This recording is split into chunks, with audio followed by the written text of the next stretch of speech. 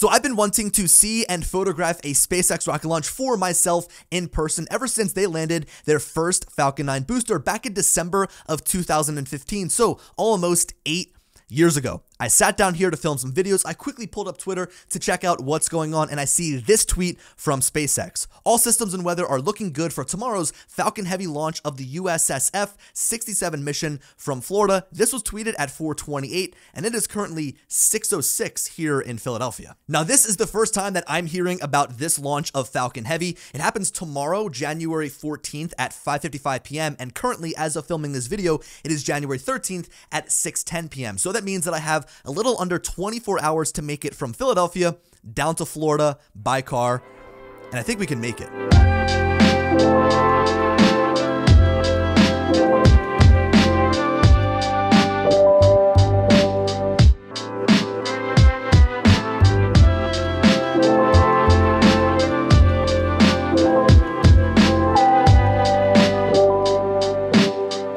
All right, so we made it down here to Florida. We are currently on Playa Linda Beach to watch the Falcon Heavy launch. As we were coming down and we went through Jacksonville, I checked Twitter and saw that SpaceX actually scrubbed the launch. We were on pace to make it down here on time. We're gonna be about 2 hours early for the launch. It would have been perfect, but we ended up staying an extra day. So today isn't Saturday, today is Sunday. We're trying to scope the area out, find the best place to take a photo of this rocket, and after having done some research, kind of based on how people are photographing the rocket, different exposure settings, different angles, it's kind of got me a little bit worried because every time that you find yourself doing something different in photography, whether it's portraits, whether it's real estate, whether it's architecture, interiors, and now photographing rockets, it's always very different.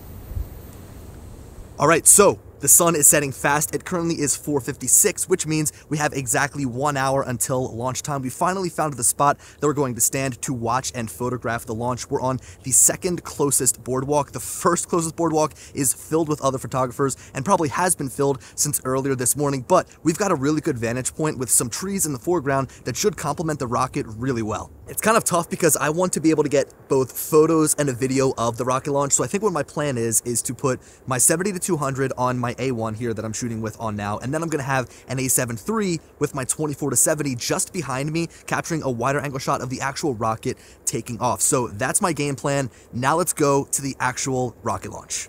T-minus 10, 9, 8, 7, 6, 5, 4, 3, 2, 1. Engine full power. There it goes. And liftoff of USSF-67. Go Falcon Heavy. Go SpaceX. Oh my God. Listen.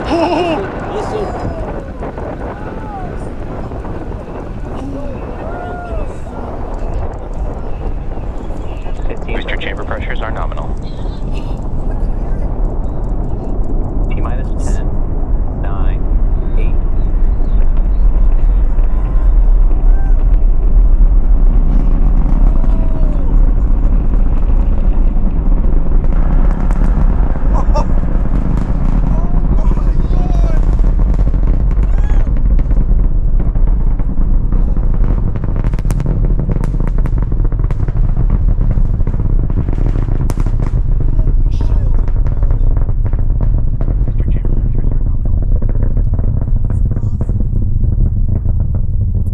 Hear the grumbling from the engine. I actually captured that clip of me, my buddy Paul, and everybody else we were kind of watching the launch with, just with a GoPro. I just kind of set it up over on the railing, and the audio was from the GoPro as well. I mean, the rocket was so loud, so powerful, it shook the entire ground. It really was an awesome experience, but of course, you saw me standing up there on the railing capturing photos, so I now want to share with you the photos and some of the other content that I captured around the Falcon Heavy launch. Now, I know people are going to ask, did I fly my drone? Because this is primarily a drone YouTube channel. Yes, I did, but I didn't fly it during the launch. If you look at the airspace, there really is just no good way to get a close shot of the actual Falcon Heavy itself, of the rocket itself. There's also no drone signs all over the place. So the only spot I was really able to fly my drone was right in Titusville over the water. I got some cool sunset video, some cool sunset photographs as well, but that was pretty much the extent of the drone flying that I did on this trip. Now remember, we were set up on that second boardwalk back, so we had a little bit of greenery in between us and the rocket, and I thought that that would make a really good opportunity to kind of use the trees and the shrubs as a foreground element and then have the rocket looming in the background. So that's kind of the first thing I did once I showed up. I basically just handheld my camera, put it right up to my eye, and then photographed it. And you'll notice that at that height, it cuts off the bottom like ever so slightly. Also, it was very hazy. So even though this is a 50 megapixel image, that rocket that is super far away, I think we were like 3.8 miles away, is kind of hazy and kind of blurry because of the heat coming off of the rocket itself. But luckily, that did end up simmering down as we kind of moved towards the launch. So the reason that I was standing up on the railing is so I could get just a little bit more height to pop up over those branches, to pop up over whatever is here in front of me, and get a nice clean shot of the rocket actually launching. From there, I kind of moved into just capturing some quick sunset shots, but honestly, this was kind of the last thing on my mind because the rocket was about to take off. So I put my camera into like the low burst shooting mode, and basically once the rocket started taking off, I just let it fly. So if we go through here and actually click through the photographs, it literally is a carousel of just nothing but the rocket taking off, right? This was probably the #1 thing I absolutely wanted to capture. And you'll notice, I'll kind of go back here, that standing up and giving myself that extra height allowed me to actually see the entire rocket. Wow, look at that when we zoom all the way in. So again, this is the Sony A1, the 70-200 zoomed all the way into 200 millimeters. And then this is zoomed in, of course, to, I guess, what would this be? However many percent. We're zoomed in very far here on the actual computer, and we were using the A1. So this is a 50 megapixel image, but it's kind of crazy to think that at 200 millimeters, I was technically shooting wide. Like, this is a wide angle shot from, again, about 3.8 miles away. So the first thing that I did was pretty much just burst off a bunch of photos of the actual launch itself. You'll see the rocket going up high into the sky. I kind of tried to track it, but also leave the bottom or the ground in the shot, so we kind of have that smoke billowing, and you'll notice that, you know, the rocket is lighting up the entire sky. From here, I started to kind of lose the rocket as well as the ground itself, so I decided to kind of pull my focal length back and then try to still capture the rocket flying as well as the foreground there. It's also crazy. I mean, these settings, again, this was just after the sunset, and if we look at the exposure settings, my ISO is at 250, my focal length here was at 110, my aperture was f2.8, and my shutter speed was 1/800th of a second, which is kind of crazy to think for how late we were actually capturing these photographs. So nonetheless, I really enjoyed these launch photographs here. I pretty much kept every single one of these photos because I ended up exporting them and turning them into kind of like a time-lapse boomerang type thing where the rocket would take off and then land and then take off and then land. That was pretty cool. And I was able to achieve such a stable shot by actually running it through After Effects or stabilization and then running it through another round of Warp Stabilizer directly in Final Cut Pro. Because if we go back to the very first photograph here, we kind of click through, I was shaky. I was all over the place. Honestly, it was just so exciting. My legs were shaking because I was standing up on a railing and because it was so exciting to watch. But again, I took out a lot of this shake afterwards when I was actually able to stabilize the clip. Also, just look down at the film strip here and kind of as I scroll through, watch the rocket go up and take off. That is so cool and so satisfying to see. Okay, so of course, those are my launch photographs there, right? The actual rocket flying up into the sky, the Falcon Heavy. And then from there is when I jumped down off of the railing. I kind of looked back at the photos and was like, wow, I got it. Now let me see what else I can get. So I captured these two photos of the Falcon Heavy flying through the sky. Again, these were captured at 200 millimeters, so I'm zoomed all the way in here. But with 50 megapixels, we can zoom super far in and still get some pretty good detail of the rocket itself. Next time, I definitely need to invest in bringing like a 600 millimeter lens or something like that, because while 200 millimeters is great for, again, those wide angle shots, which is crazy to say, 600 would get me like right up on the rocket, and including 50 megapixels, it would just be incredibly sharp. So that would be pretty cool. These two shots I really enjoy just because it's nothing but sky and the actual rocket and kind of like that smoke trail that it's leaving behind it. But these still personally aren't my favorite shots. So moving on, this is kind of like the smoke that was left behind by the rocket. The rocket is, of course, kind of over here on the left side,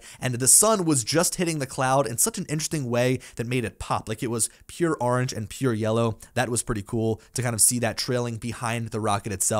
Now from here, Falcon Heavy, of course, has 3 different boosters, the main booster and then the 2 side boosters, and those 2 side boosters actually detach from the rocket and then come down and land. So as we kind of go through and look at these next photographs here, we zoom way in.